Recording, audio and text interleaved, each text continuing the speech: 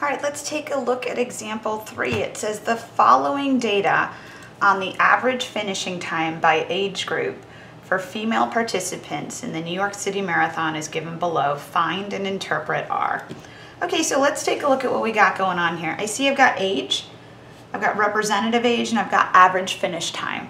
So age, we've been talking about this since chapter 1. Age is definitely a continuous numerical variable. But you can see here they put it into groups. And when you put it into groups like this, when you want to then enter this data into a list, our lists aren't capable of entering categories, right? They won't accept categories. We can't type into L1 10 to 19, 20 to 29. We're only capable of putting one number in. So a lot of times what we'll do when we have age groups is we just take the halfway point. And yes, 15 isn't exactly halfway between 10 and 19. Technically it's 14.5, but for all intents and purposes, this is fine. So we will choose 15 to represent this age group. We will choose 25 to represent this age group, so on and so forth. So our two numerical variables in this case, yes, it's age, but we've got representative age. So we're gonna pick age as one of our numerical variables, and you can see finish time as the other one, or average finish time, depending on who all was in your age group. All right, so with that, I'm gonna flip over to the calculator and we're gonna find R, all right, and then we'll come back and we will interpret R together. Hey Math 43, so let's take a look at example 3 and try and find R. So I'm gonna do just the calculator part of example 3, and then I wanna show you a preview of where we're going after we leave example 3. So taking a look at the data in example 3, again, we've got age here as our independent variable. It's a numerical continuous variable, but they've put it into groups, and we're not capable of putting age groups, anything categorical, into L1. We have to put numerical data. So this is just a common workaround that stats folks do. We say, okay, we can't put 10 to 19 in L1. There's not a spot for that, but we can just put a representative age, 15, which is almost the halfway point between 10 and 19. So these are just the representative ages for these age groups. So let's go ahead and load all of our representative ages into L1 and our average finish times into L2. And I've already done that here, right? So you see my ages or my representative ages are loaded in, and my finish times are also loaded in. Now I'm gonna check my stat plot. It's probably the same because we're gonna be making the same kind of stat plot throughout this entire chapter. And I just want us to take a look at it so we can get some feelings for it, all right? So we'll calculate R in a moment, but I want to show you where we're headed, okay? If we look at this graph, if we were trying to connect the dots, do you kind of feel the U shape in there, right? I want to be specific. This doesn't look like a line, right? I can't really send a line through it, but I see this U shape. So this U, right? Imagine the letter U. If you think back to your math days, I want you to imagine a U in your math classes. We called those parabolas, or they were called quadratic functions. So I just want us to hear that idea. I'm going to put a pin in it. I'm going to circle back around. But bottom line, the scatter plot looks like a U. All right, so it looks like a parabola. Okay, our directions though say find and interpret R. So let's do that. Whenever you want to find and interpret R, you want to go back to your home screen, right? After you've put your data in, after you've looked at your scatter plot. So it's always the same calculator commands, stat calc 8, and then you either tell your calculator 2 pieces of information or 3 pieces. We're still on the 2. All right, so I'm going to do stat, I'm going to go over to calc, and either scroll down to 8 or you can just type in the number 8. And I want to reiterate here, there are 2 linear regression models inside of your calculator. Option 4 is what you might use in a math class, and you are not in a math class, so we're going to use option 8. So it's stat calc 8, and then we're going to tell our calculator to look at L1 and L2. Okay, and then oops, I guess I hit the 2 one extra time. Let me delete that. There we go. So go ahead and hit enter, and there's our R popping up. So we can see R here at 0.038. So it's practically the weakest correlation you can have, because if you remember, your weakest correlation is actually 0. It's right here in the middle. 1 is strong, -1 is strong. 1 is strong in the positive direction, -1 is strong in the negative direction, but they're both strong, okay? So we have a pretty weak linear relationship, and that matches our graph. This does not look like a line. It is not linear, all right? It looks like a U. It looks like a parabola. So I want to give you a preview of where we're going to go. So the last calculator command I did was statcalc8 L1 L2. And I've mentioned that you can do 3 pieces to this command as opposed to 2. So go with me for a moment. Here's what I want to have happen. I would like my calculator to find this line. All right, even though we were just saying it's not linear, I agree. But if it were, I want my calculator to find the line and graph it here. So maybe it would look something like this if I was graphing through it. And I want my calculator to find that. So, oops, excuse me, going back to my home screen. All right, when I hit this, we've been looking at the R solely. But if you look here, there's an A and a B. This A is always the y-intercept. Okay, if you look, y-intercept A. B is always your slope. So your calculator actually has found the line that passes through that data. And if I would like my calculator to graph it for me, really what I want to have happen is I would like to go this, I hit y equals here. This is your math graph key. So if you've taken a math class before and used this graphing calculator, your y equals is where we graph all of our lines and our parabolas and whatever functions we give us or we are given. So what I would like my calculator to do is take, oops, we lost those numbers. Let me get them back up. I would like my calculator to take the line 227.969 plus 0.105 times x, and I would like it to graph. So here's what you're allowed to tack on to this calculator command. If you add another comma, all right, and I'll show you where I'm going to try and get this. I would like to drop this line right here into y1. All right, here's how we do that. It's a fun little calculator command. So we're going to go vars. You're going to hit the right arrow key and go to the yvars drop-down menu. All right, you will always be in function mode in this class. We will never leave function mode. If you take a different math class, you might go into parametric and polar mode. We're not. We're going to be dealing with y variable functions. And then there is your list of all of those y variables. And I just default to y1. Okay, so I want you to just see, and we'll do this a couple of times, but I've added a third piece on. So let me hit enter. And this screen looks exactly the same. All right, so there's no difference. But keep in mind these numbers, 227.969 and 0.105. Now look at my y equals. You see that there's a line. There's some information now that's been dropped into y1. And when I hit graph, there's my calculator actually graphing the line of best fit. And that's ultimately what we're going to do in this chapter. We're going to look at some data, say, okay, what's the best line that fits this? Graph it. Okay, and then we'll interpret some things with it. But why I want to really mention this is if you take a look, this line is awful. It actually hits no points, right? It misses them by quite a lot, right? It's just not hitting this. And the reason why is this data isn't linear. So again, it was U-shaped. I want us to remember it was U-shaped. So I want to show you where we're going to head in our calculator. So hit stat again, go over to calc. When you have a U-shape, instead of running a linear regression, you want to run a quadratic regression, okay? So quadratics in math were the U-shapes, they were the parabolas. So in a moment, we're going to run a quadratic regression together. But let me just remind you of a number before we get there. Let me go run linear one more time, okay? And I want you to take a look at this r squared number.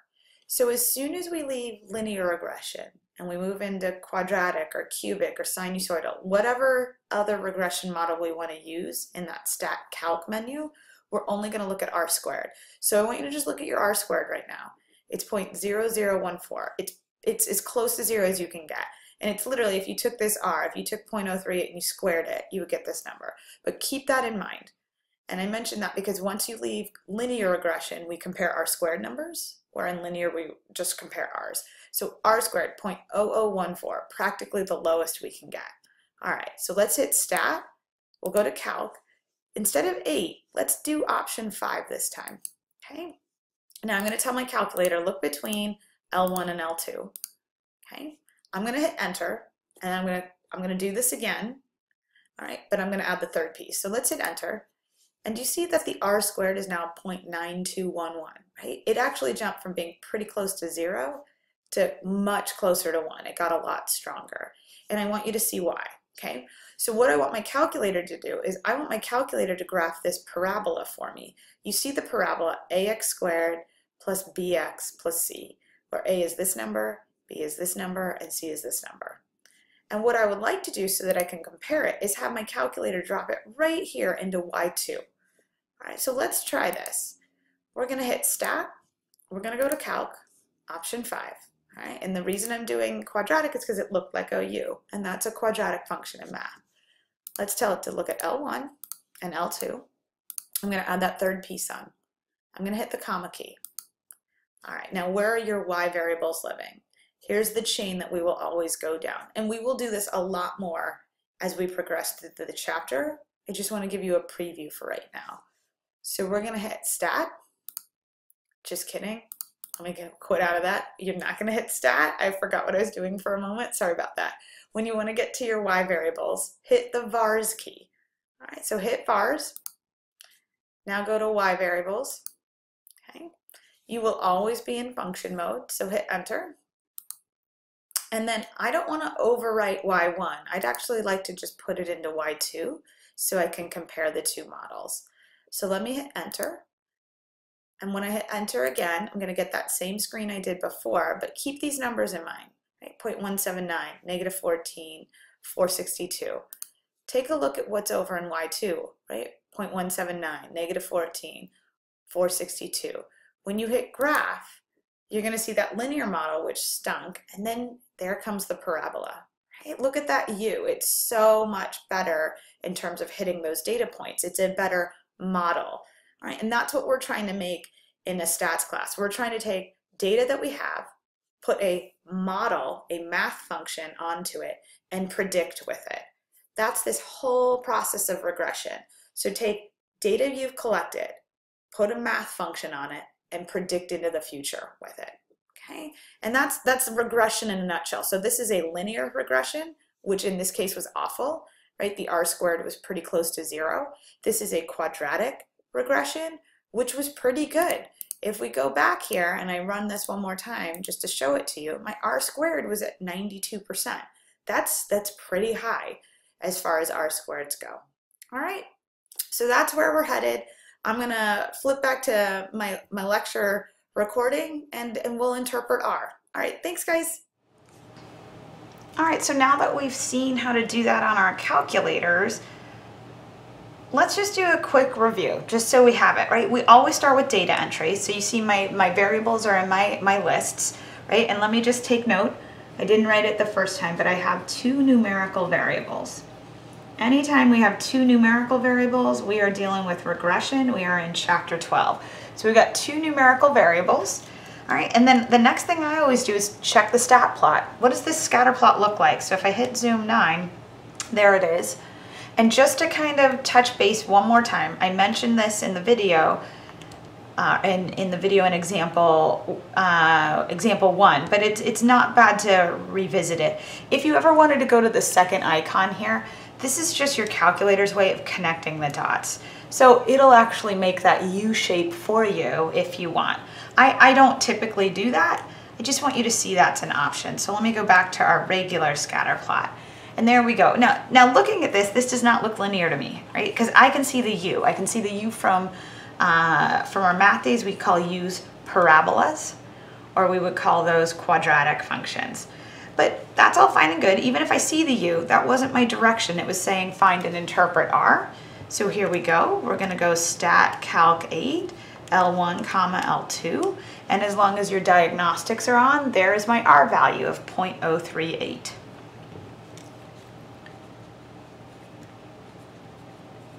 Now, that's half of the question, but it also says to interpret R. And if I scroll this page back down just a bit, in order to interpret R, I need three things. I need to determine is it positive or negative, use the word linear, and tell me about the strength. So let me scooch even further back down so we can get that spectrum on our view screen here. All right, so in terms of what I need to write here, my R was positive, right? It was positive 0.038. I'm definitely going to use the word linear. In terms of the strength, 0.038, it's over here on the weak side. So I'm still going to keep this vocab term of weak. My context now has shifted. It's no longer price and quality ratings of bike helmets. Now it's age and average finish times for these marathon runners. So let's go write all of that up. Let's get that taken care of. Okay, so here we go. I would say there is a, and we can go in any order. So I will this time say positive, weak, linear relationship. So I went in a slightly different order, still perfectly acceptable sentence between age and average finish time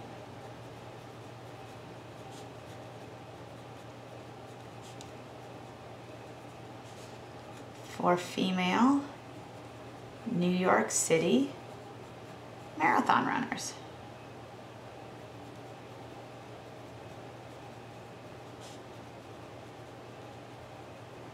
Right, so this is just saying we don't think that the relationship between these two is linear. Doesn't look like a line, okay? Now, I mentioned this in the video, but I want to repeat it because I want to give you a preview of where we're going. All right, so I'm going to redo all of these calculator functions, but instead of just doing stat calculate L1, L2, I'm going to add on that third piece. I alluded to it in a previous example that we would tack on a third piece, and when we started tacking on that third piece, we wouldn't stop. So let me just show you where we're going with this. And just watch what I'm doing. Don't get too caught up in which buttons I pushed, because we're going to push them a lot through this chapter. So just kind of taking the theory of it right now as I roll through the calculator functions. So if I go back here, right, that does not look like a line, but my calculator can figure out the line of best fit. It can figure out a linear model to go through this. And if you want to do that, you still roll with stat calculate L1, L2, but here comes the third piece. And again, just watch, take this in. I can drop this into one of my y variables. All right, and these are my y variables. These will actually graph lines and parabolas and math functions. Up here were your three stat plots. I'm going to have my calculator put something into y1. So if I want to go into y1, I add that third piece on and I hit enter. That screen looks the exact same as the one you have when you just did the L1, L2. I want you to take note of these two numbers. You see 227.96 and 0.105. And when you go into my y equals, there they are, 227.96, 0.105. When I hit graph, there is that line of best fit. And I'm going to say best in quotes. This is the best we can do, but you can see how awful it is, right? It's missing almost every point. This is a terrible line of best fit, and that's because this data is not linear. There is no good line that fits through it because it's not a linear relationship. Now, if we think about the U's from back in our math days, those were called parabolas, right? So parabolas were sometimes referred to as quadratic functions. So I want us to take a look at other options that are in here. So let me hit stat calc, and again, we're going to focus almost solely on stat calc 8, but I want to mention stat calc 5. I want you to see that quadratic option in there. And what I'm going to ask my calculator to do here is run stat calc 5 against L1 and L2. Okay? And when I do that, you're going to see that my R squared value gets much larger. So in a moment I'm going to do I'll hit enter. But once we move beyond linear, which we are just kind of previewing in this example, we care about the R squared. So keep this number in mind, 0.001. When I run quadratic, watch the R squared. Do we see it went way up to 0.92? That's practically 1. That's because this is a much better fitting model. Now, I'll show you what this looks like when I drop it into Y2, okay? So here we go. I want you to remember 92%, right? Huge improvement in my R squared. Remember these numbers, 0.179, -14, 462. Look what's hanging out in my Y2 now, 0.179, negative 14, 462. Watch what happens when I hit graph or zoom 9. There was that line of best fit, missing almost everything. Here comes my parabola, and you can see it's much closer to all of those data values. This is a better model, right? That's what I mean, better predicting line. I can predict your finish time based on your age with this quadratic model better than the linear model. So this is just showing us the quadratic model is a better fit for these data points than the linear model. So is a better fitting model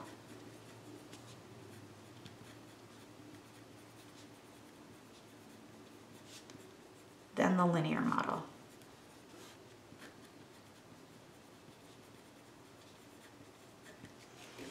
And you can go as nuts as you ever want with this. I don't know how far each of you have gotten in your math careers, but you have all sorts of other regressions you can try. You can try natural log, you can try exponential, power, logistic, and you can see which one is the best fitting model. We have some metrics for how to determine if it's the best fitting model that we'll talk about later on in this chapter. But I want you to see that we really can extend beyond linear regression. Most things aren't linearly related, so we need to extend beyond it. Okay? All right, thanks guys.